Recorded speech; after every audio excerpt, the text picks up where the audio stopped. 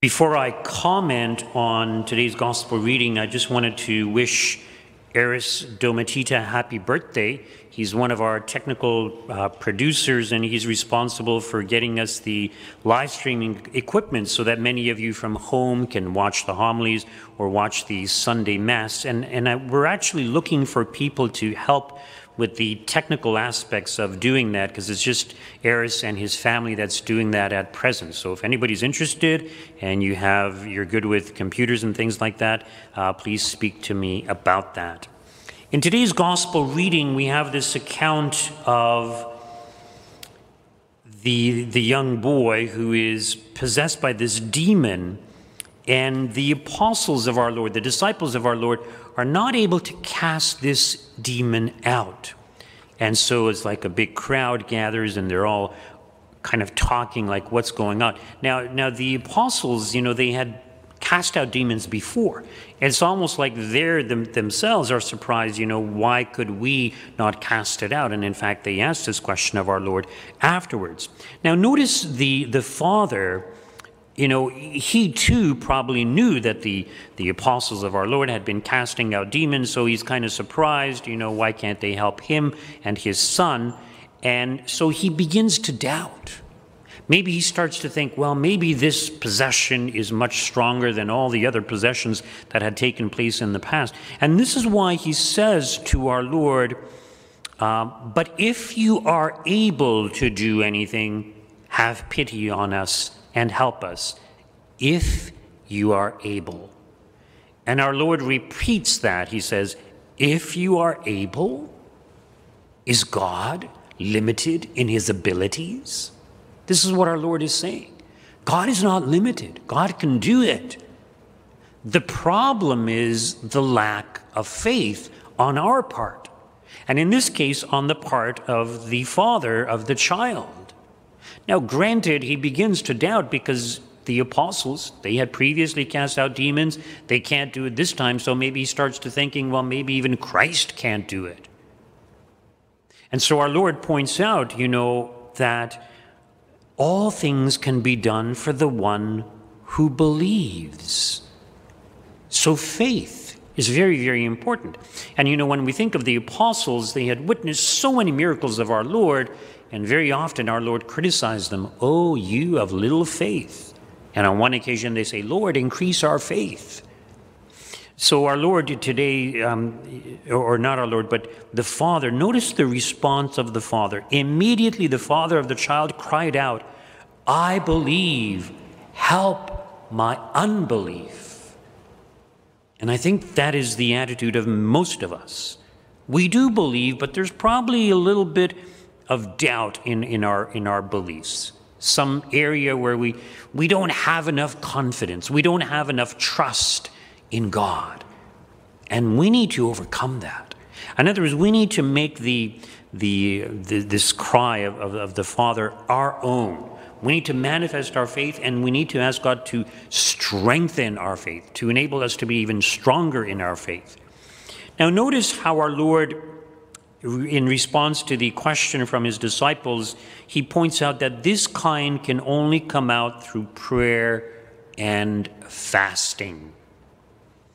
And some people have commented, well, the addition of the fasting part is a later addition. In some translations, it's not really there, so just prayer. So what our Lord is saying is, well, you can't just command. You have to invoke God. You have to pray. And in certain cases, it's not enough just to pray, but you also have to practice self-denial, in particular, fasting. Some spiritual authors, when they talk of fasting, they say that fasting is the prayer of the body. The prayer of the body. So normally when we pray, we use our mind, we use our heart, our soul, right? We're praying.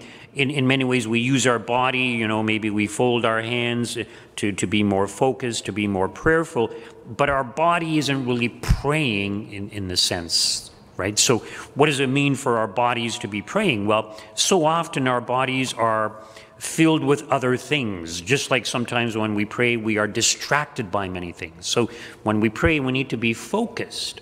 And the same with our body. If our body is constantly being gratified by this pleasure or that pleasure, or just being filled with food, it's kind of like our body also lacks that ability to focus. And it's so very true that people say that when they undertake serious fasting, it becomes easier for them to pray and to focus. And the additional good of fasting is that when you fast, you're making some sacrifice. And you make that sacrifice because you love the person that you are praying for. So exorcists or even the apostles, if they were to fast on behalf of someone, it may be a complete stranger, but it's their duty. And in the same way that God loves everyone, so exorcists love the people under their care, under their ministry, and they will undertake fasting and prayer in order to help those individuals under their ministry. So it's a manifestation of love, and love is often measured by sacrifice. How much are you willing to sacrifice in order to benefit someone else? So fasting is one of the ways in which we do that. Recall the children of Fatima. Our Lady of Fatima revealed that many souls go to hell simply because there's no one to pray for them. And after the children were granted a vision of hell, they undertook very severe penances as well as fasting in order to save souls, the souls of sinners or non-believers. And that should be a motivation for us, especially as we approach the season of Lent. It's roughly a week and a half away. So it's good for us to make resolutions in the area of self-denial or fasting, prayer, to intensify our prayer life, as well as charitable works or good works towards others. I also wanted to comment on the fact that, notice that this demon often threw this child into the water or into the fire. Why? And it actually mentions in order to destroy him. Okay, so the demons want to destroy us. Why? Because they hate us, yes, because they know that we have the potential to be with God, but they also hate God. They hate us because of the opportunities that we have, but they hate God, and they want to destroy God's plans. They want to destroy God's creation. So everything that God created is good. Every human being is good. They want to destroy that good. So their intention is to destroy us, to kill us, to drag us down into hell, to get us to be on their side, to oppose God. So, for example, the commandments of God are good in and of themselves. They want to corrupt that. They want to destroy that. They want people to think, oh, no, it's okay to disobey the commandments. So they want us dead, spiritually dead, and they also want us physically dead. Now, diabolical possession is an extreme form of diabolical activity. It's not something that happens very often. So usually the demons, they tempt individuals, they might motivate certain individuals to do terrible things. Recall how Satan is able to offer all the kingdoms of the world to our Lord when he undergoes his temptations.